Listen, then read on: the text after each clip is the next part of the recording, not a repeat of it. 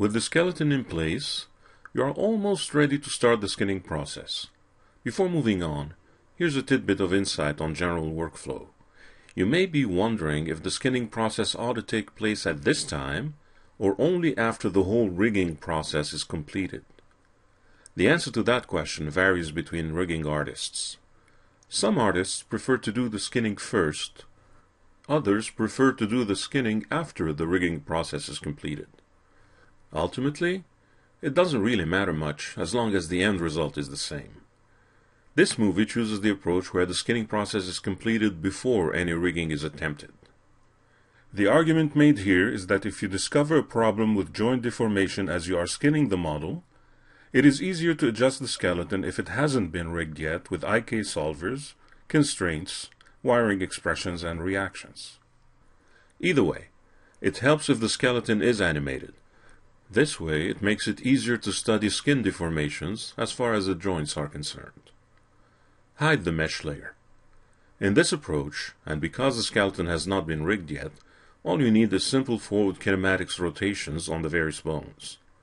In essence, you need to establish full range of motion for the individual bones.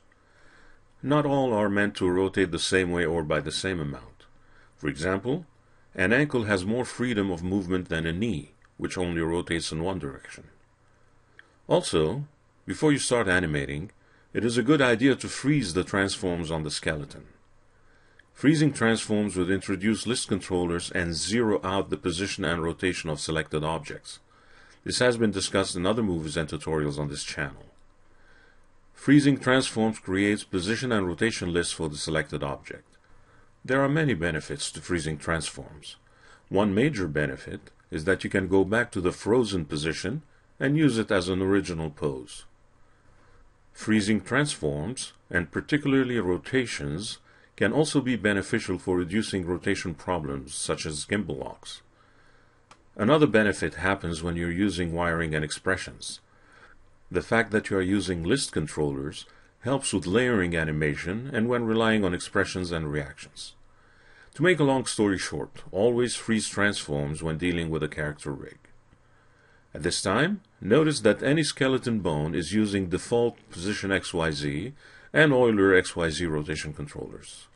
To freeze transforms, you need to select all bones in the scene, Alt-right-click and choose Freeze Transforms from the quad menu. A dialog appears with a warning and a bit of explanation on what we just discussed. Click Yes to proceed. Select any bone on the skeleton and notice the added position and rotation list controllers. The first frozen controller in each list ensures you can go back to the current pose at any given time. The second zero controller is the one you would want to animate. When you need further controllers for additional animation, such as wiring, expressions, or reactions, you can add to the list through the available option. At this point, even if you go crazy posing your skeleton, there's always an easy way back.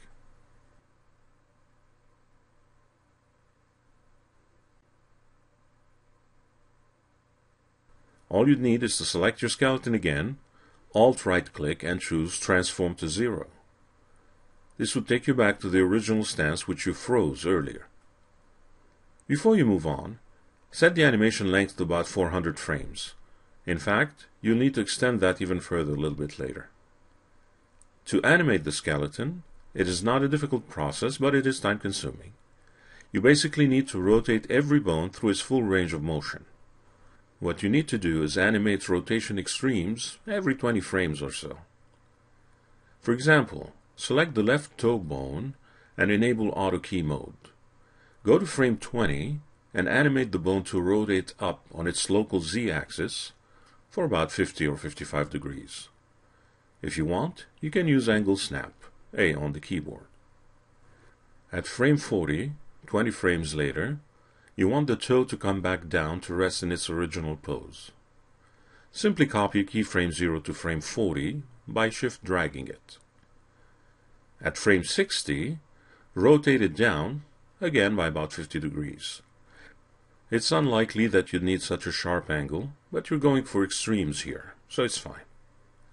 Again, copy the rest pose from 0 or from 40 to 80. As far as the toe is concerned, that's the only movement you need. The foot is a different story. Select the left foot. Make sure you are at frame 80. Right-click the slider bar and force a rotation key. This forces a rotation key at frame 80 so that the foot doesn't rotate prior to that. At frame 100, rotate the foot up by about 60 degrees. At frame 120, you need a copy of keyframe 80 to bring back the foot to its original pose. At frame 140, rotate it the opposite way by about 45 degrees. Bring it back to rest at frame 160. Contrary to the toe bone, the foot, or ankle bone, has a bigger range of motion. This could include a twist between frames 160 and 240 on the world z-axis,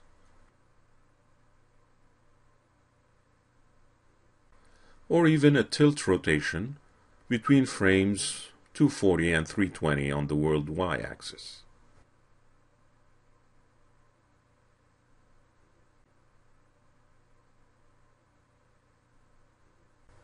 The knee is easier, as it only needs to rotate in one direction on its local z-axis. Make sure you force a rotation key for it at frame 320 by right-clicking the slider bar as you did earlier. Rotate it for about 120 degrees at frame 340 and bring it back to rest at frame 360. As you can see, the process is not hard, but it is time-consuming as you move up the chain. If you don't want to go through all the skeleton bones, an animation file has been provided to you. You'll definitely need to do this kind of manual work for your own projects, though. Exit Auto Key Mode and then extend the animation to 2600 frames. Select the whole skeleton. Go to frame 0. Delete any keyframes you have already created. You are about to merge in an animation file that will take care of all the bones in the scene. Again, make sure all bones are selected, and then choose Animation, Load Animation. Browse to the folder where you have downloaded the files for this tutorial. Select the file named Skeleton anim.xaf and click on Load Motion. I will add a side note at this point that the load animation function works flawlessly here for a reason. The animation file was created with a skeleton identical to the one you are working on. This means that the bones not only have identical names, but also identical animation list controllers for the position and rotation tracks. If that had not been the case, then you would need to spend some time remapping all that information so that the incoming animation keys find the proper hosts in the current scene. In this case, the skeletons are identical in every way between the incoming animated skeleton and the one you are currently working on. You may notice a couple of things that will attract your attention. First, there seems to be more animation detail on the left side of the skeleton. The toe, ankle, and knee bone, as well as the arm, hand, and fingers, are animated only on the left-hand side of the character. Arguably, you could have animated both sides, but once you have skinned one side properly, you can use skin mirror tools to ensure the opposite side deforms correctly.